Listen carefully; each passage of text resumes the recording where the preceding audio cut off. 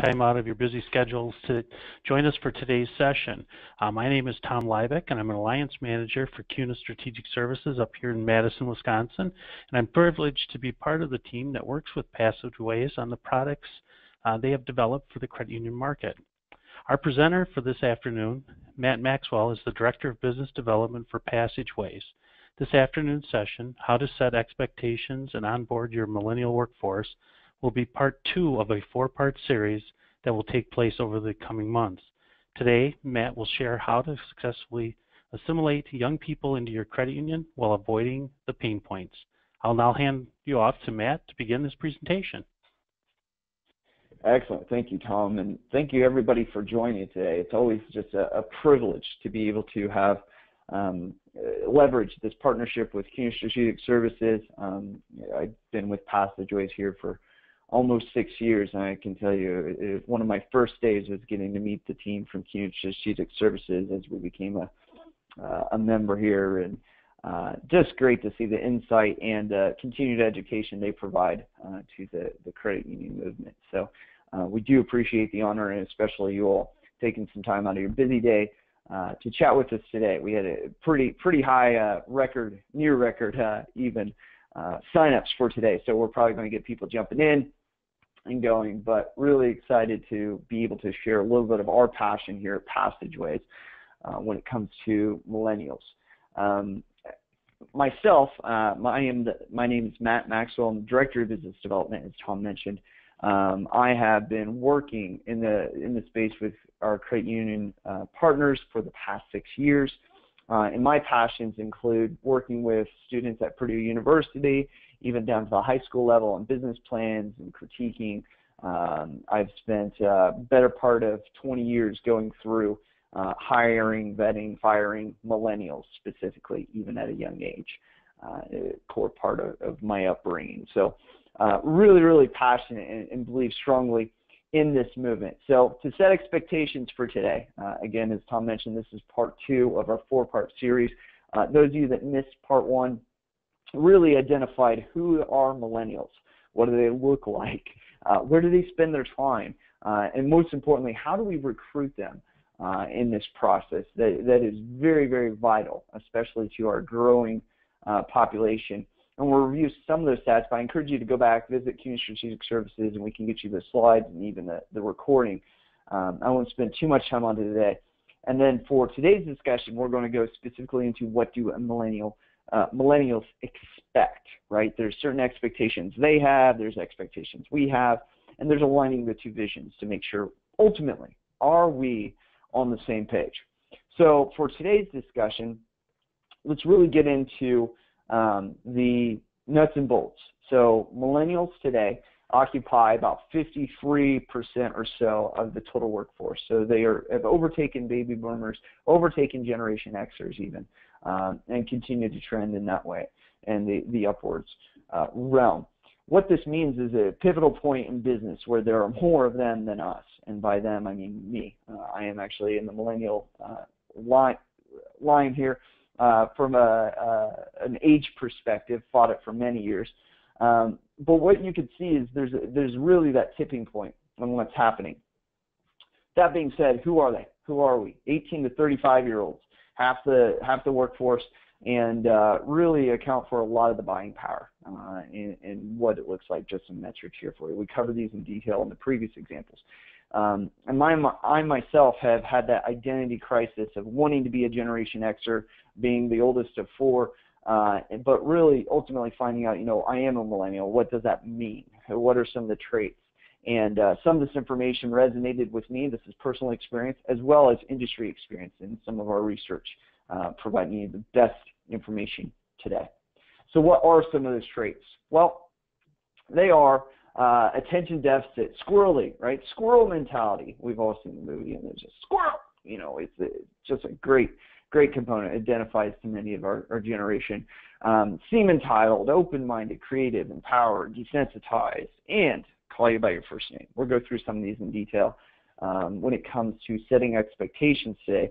And of course, in our first webinar, I talked about each one of these in great length. So again, make sure you go back and check those out as we get going. Okay. Oh, got a question here, which is my slides are not moving. So I'm going to back up and flip those on so you can see them. Had my screen paused. Thank you very much. Got it. Excellent. There we go. So you should be able to see this. So this is the tipping point I was talking about. All right, so you should be able to see this screen.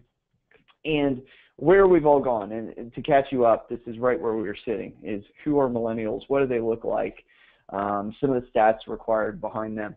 From there, these are very pivotal, okay? So make sure that, we'll send you these slides as well, be able to get you this information as we go. But of course, we are a big part of the workforce as we move forward. Okay. That being said, here are some of those traits we were talking about. What do we look like? What are some of the pieces, whether positive or negative traits, or perceived, I should say, as we get into the discussions. And ultimately, we can focus some of this information to align with our corporate goals and values as an organization.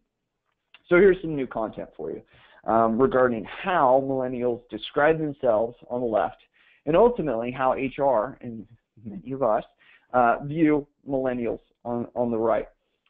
Being that, 65% of millennials believe they are people savvy, a little bit on the tech side, very, very loyal to their employers, and fun-loving, hardworking, all perceived, right? Well, even when I say some of those traits, I probably got some raised eyebrows there. So off to the right, how do you perceive them?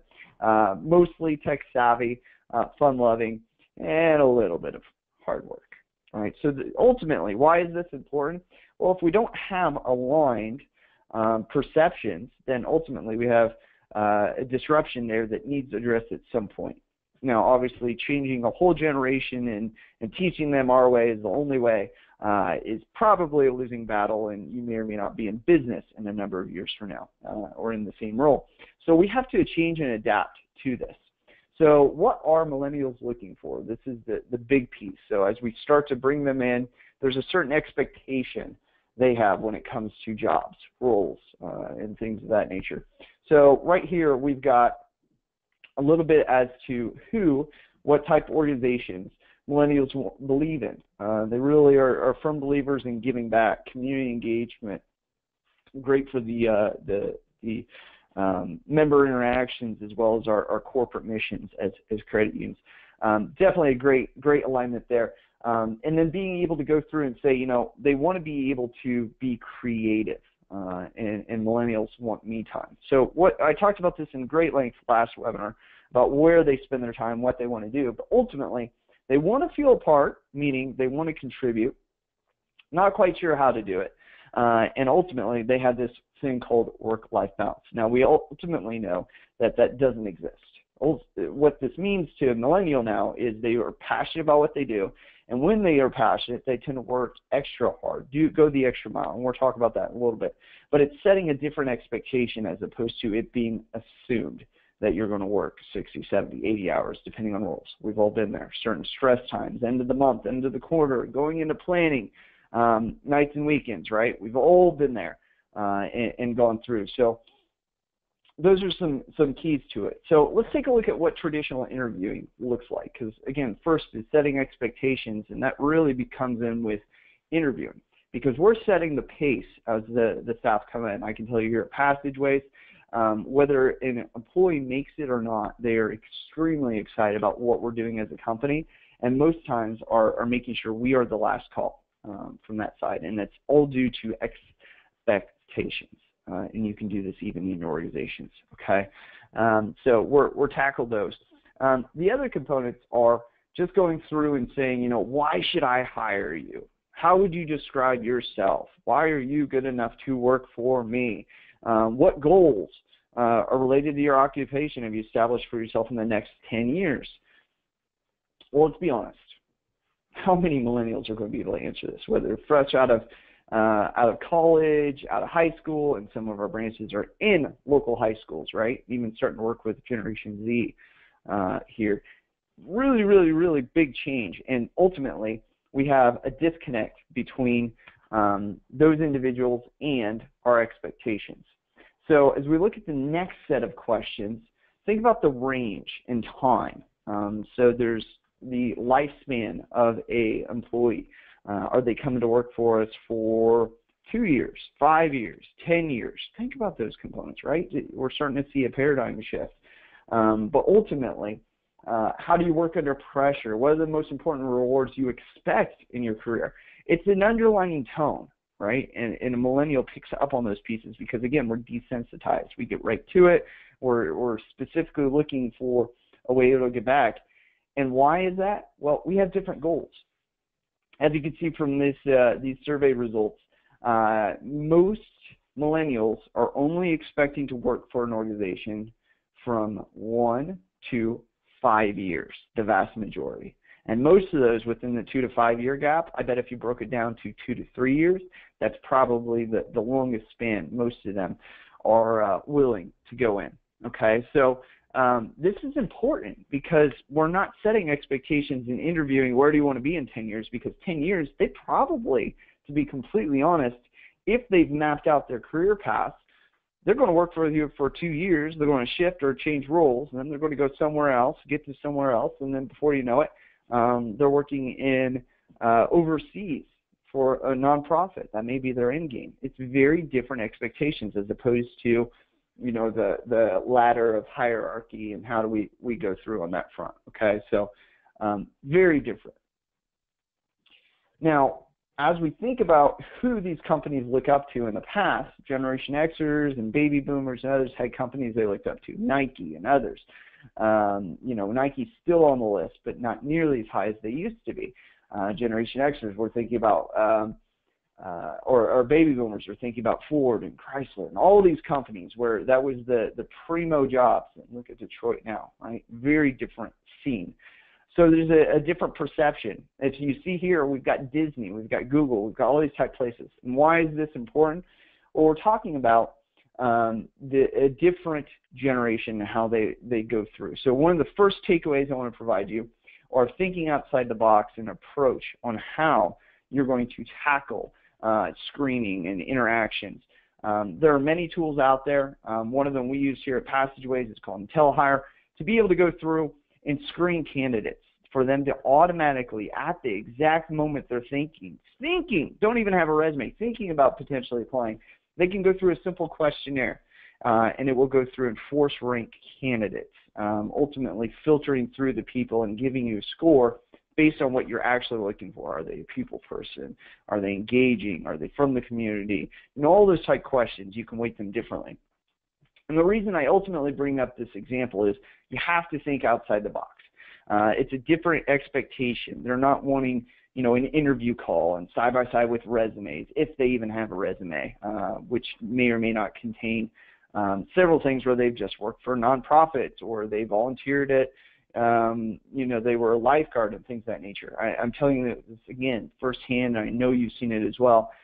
It's a different paradigm. So we have to change the way we interact from the second they hit our website and think about going through an interview process, ultimately to how do we treat them when they do get in the door. So say we filter them down, we've got our top candidates, and we're going through and having conversations with them. This is what we're looking like today. Very different from the past, right? We've got people who dress very different. We've got different styles and expectations. And ultimately, we can take those same type questions we had previously and spin them a little bit different in the sense that what have you done in the past that will help you with this job, as opposed to tell me an example and things of that nature. So we're pulling from a different tone. Have you ever had to wear a uniform that covered up a tattoo? You know, calling it right on the spot. I know several credit unions who allow tattoos to be shown. Others, depending on the scene, you know, may need to be covered up. Have you ever been passed up for an award or promotion that you thought you were going to get? How did you react? Those are the type of things. And what we're looking for out of these tones are very different answers. We're looking for a person fit. I'm not looking for a cookie cutter. Here at Passageways, we have the same process regardless of the role. We're looking for a person fit. You may not be the most qualified. However, if you fit our culture and where we're going, because there's two different types of culture, those of you that may not have been some of our latest webinars, you've got the culture today and then the future culture, where we're going to. And ultimately, we're trending in very different directions a lot of times, trying to maintain a culture that may be changing ultimately, going more social and engaging, community-focused, even from that side. Internally, how do we react to that? How do you like to receive feedback, right? Some of those type of notes, because we're trying to find a good fit so ultimately they can be successful through this. And these are, again, some of the great takeaways. I'm going to have some more for you in a bit. But I want to give you something that you can apply today. Think about those questions and some of the standardized responses you can get. Another good one that I personally like is, what is a good day in the office? How do you want to spend your time? Where are you? Are you standing? Are you sitting? Are you moving? Are you talking to people in person? Are you okay having phone conversations? Because each role is very different, right? If we're managing a call center versus talking to people up front, it's a very different skill set and passageways. I can tell you I have teams who specialize in just each one of those roles as we go, and we're trying to find that right peg for the right hole there. Other components, and these are underlying. What do you read or listen to in the news per day? Are you listening to sports such as Mike and Mike? Do you follow New York Times? Are you reading things on your phone? Ultimately, trying to find, are they in touch?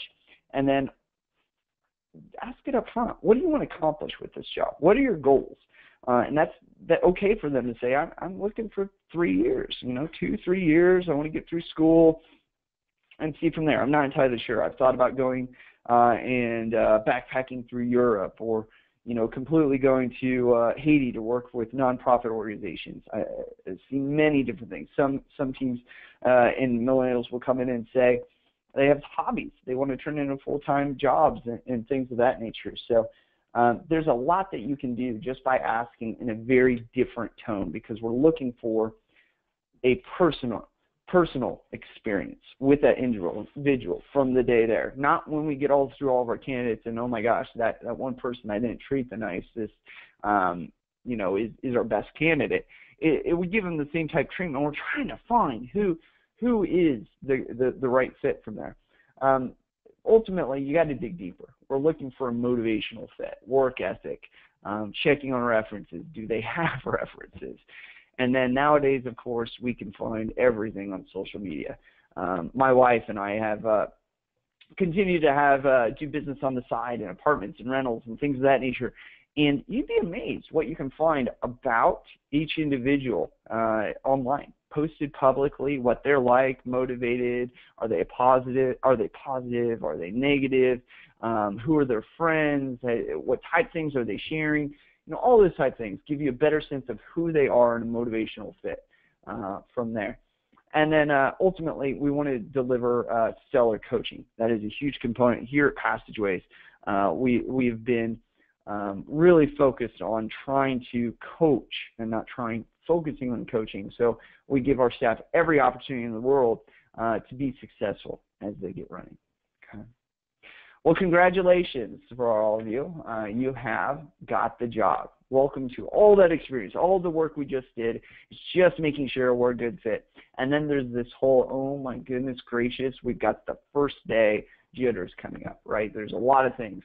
Whether I need to pack a lunch, do I need to bring my thumb drive or access to my OneDrive or Google Drive, all those type of things. There's a lot of pieces they have access to in setting up for those days. So I want to give you a few tips to setting up expectations from your side and things we could try different. And they're very, very simple, but again, some great takeaways. And if I'm going a bit fast, I apologize, but I want to make sure we get through the content for you in a timely manner and share the slides after the fact here. Okay. So the first one, and I love this, make the first day so exciting they can't wait to return. This is huge. You will turn these, again, if we filtered through the right candidates, we've got the motivational fit and culture fit, you get them excited, you will get their roommates excited. That's the next part is as they're the couch surfing and finding, same with family and friends, you will get people of like minds in the same place there, and it's a great way to set up expectations for the future. And especially here at Passageways, we give brand new staff the ability to make an impact on day one. So being able to plug them into a project or a thought, or give them something where like, oh, have you thought about trying this? Those questions come up.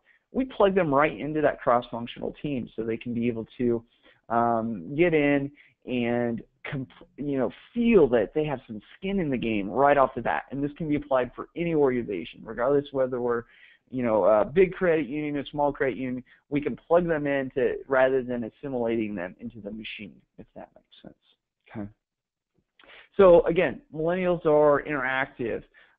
They want to be putting their hands on everything, moving at the speed of light, and ultimately you want them to be pulled in the same manner. So if orientation needs to be quicker and we get them through, more interactive as opposed to just take a test or things here at Passageways. With every part of training, they have, every hour of training, they have an hour of knowledge check. This could be writing a Word document. This could be throwing together some slides. And it's less for review and structure, and it's more for getting them thinking about some of the business practices we need today. And how they're going to be expected, here in the role to be. But it's the subliminal changes you're able to make right there, and little changes to guide them. A great one that I found is, even for us, has been pretty key is don't start on a Monday. So if we start them on a Tuesday or a Wednesday and we get them in at 10 o'clock, ultimately they're going to have a shorter day as opposed to being worn out, right? So if you're not used to 8 hours of work, even 6 hours, that's a lot to take in. So let's set them up for success so they have that excitement and it continues on through orientation. So we make it fun and interactive, and you're starting to see that trend. And this is great for them to be able to go through and have some of those expectations. Now, before we even get them in the door, there's a few things you can do, and I recommend this highly. I will send text messages, I will email them, or say, hey, I'm really looking forward to seeing you on Monday. Hope you have a great weekend, or hope we see you on Tuesday. All those type pieces. Take the extra step. Give them some business cards. Make sure the computer is set up. Their desk is there. I'll even sit down in the chair and make sure, okay, is it kind of sit? They're a little bit taller than me. Try and get it there. Their mouse is working. I'll make sure I've logged into the machine right there on the spot. Make sure everything's working. So if I was to sit down as them, oh my goodness, this is real. It's happening. The location, especially for back office staff, this is very, very key. And then, of course, standardize the orientation process. I know as credit unions we tend to be all over the place. Maybe as new hires get in there, you don't have a formal checkoff process, and there's not notifications as to I got them a key card and somebody else is triggered with tasks. Those are all things we've seen clients address through even like the Passageway solution. But those are key. You have to have a standardized process in order to grow exponentially. And that's ultimately the goal, right, is to continue to increase member services, but ultimately to grow as an organization and provide that return that is necessary. Okay? So with that being said, we've got people plugged in and things you can do right off the bat. I recommend in most groups that you will go through, if you don't have an employee intranet, and I'm not talking about a Dreamweaver or marketing spin up or something that previous IT built on SharePoint whenever ago. I'm talking about something that end users are able to maintain and go from there. These type projects and tools are vital to the growth and success of millennials. I've seen it time and time again where most teams will go through and use an intranet or a page or a cross-functional team, and it's mostly ran by branch operations, branch managers, or middle management right there. They take these projects and they run with them, and then they grow into employee cultures and growth and all those type things. Community engagement facilitated within the portal as well. Those are very, very, very vital when it comes to pulling these things through. So what I want to think about is, let's see here. Let's do the first one here. I got a poll question for you. And again, this is some quick yes no's. This is an interactive portion of our presentation. Need your help and feedback because we're always providing feedback back to CUNA Strategic Services and the community. So if you could answer this question, have you thought about the possibility of something like this and the fact that you can get it up and running in sometimes a week, sometimes 2 weeks? This is not a project, meaning you do not need tons and tons and tons of people. You don't need 6 months of planning. Most teams, again, run this very differently through the group. So I'll leave this up. It looks like we get about half the votes in. You guys are doing a great job. Plug them in from there. We're going to ask a couple other questions just to, again, part of the benchmark study to make sure, do our groups have everything they need to be successful? And this is key because as we plug in staff and we decentralize, meaning this isn't a project or a product per se that requires programmers and things of that nature. So pretty cool. And this is, the results are ultimately showing the same thing as well. Most teams do not realize that you can affect all staff with just a little bit of work. Okay, last call. A few seconds here, and we're going to punch up the next question. And we do these. You guys are doing great punching them in really quick. So we're keep rolling here. So the next question here is, I'm just going to launch this. So as part of the feedback. So one, we can launch it quickly. But did you realize that your millennial workforce are the people that can do the updates, you know, our 18 to 35 from there? Very interesting, some of the feedback that's come in. So again, please fill these in as quick as you can. This will help us to identify how the market is perceiving projects and co-working, cross-functional team projects and things of that nature, because ultimately this is a huge give back component. Just few seconds here left. Quick yes, no's. I don't like to make them real complicated, so you can go through and have those. Okay, let's go. Excellent. You guys are doing awesome. All right, and last question here as we start to wrap up, and I'll give you your last takeaway of the day. Here is questions. So we're going to get to this here in a second, but if you have questions, this is time to do it. If you don't want someone to give you a buzz and ask you questions, that's okay. But what we found is most teams just want to have a chat, be able to have 5 to 10 minutes to go through and figure out how do we help our credit union be more effective, how do we leverage what we already have today versus what are hundreds of other credit unions using today.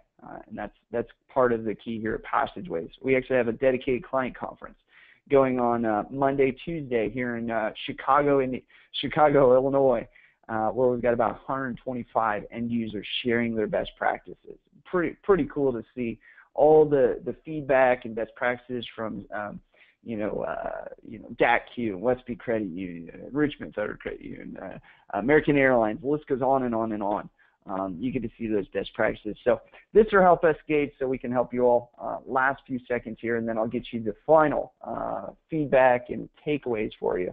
I promise you about 30 minutes, and we're going to hit that on the head here. So I'll take this one down, and we'll move on to the last portion here. So within 30 days, millennials should have learned or have an understanding of culture, values, vision, roles. I won't read all these, but these are some great pieces to make sure that employees understand. And it's so easy to miss one of these or multiple of these as we're beginning to work with staff. So it's very, very critical to make sure, one, they know the mission, vision, values, and they know what that actually means as opposed to just memorizing the 2 sentences we have on the wall. It's more than that. And ultimately, to be able to find answers, training, safety, development, product information, FAQs, those are all the type pieces that clients will organize within like employee intranets and portals such as Passageways. But ultimately, they need to be able to find answers, and that is the key. And from a respect standpoint, they take on a whole different effect from there. So congratulations, you made it through your first day, and you still have your job. Fist pump, we're all on the same page there from that side. So there's a lot that you can take away from this. This was just simply the screening, onboarding, interview portion, and ultimately it's getting them in the door and successful. In some of our other webinars that we're going to talk about here in a moment, we're going to go through and talk about growth and retaining. How do we get the most out of them? How do we get them to become the future?